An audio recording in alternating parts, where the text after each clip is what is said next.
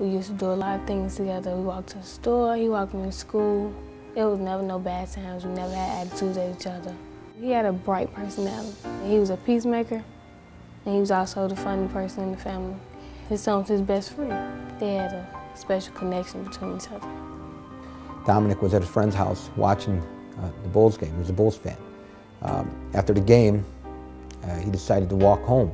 He was offered a ride, but for whatever reason, Dominick decided to walk home. Witnesses say they hear shots ringing out.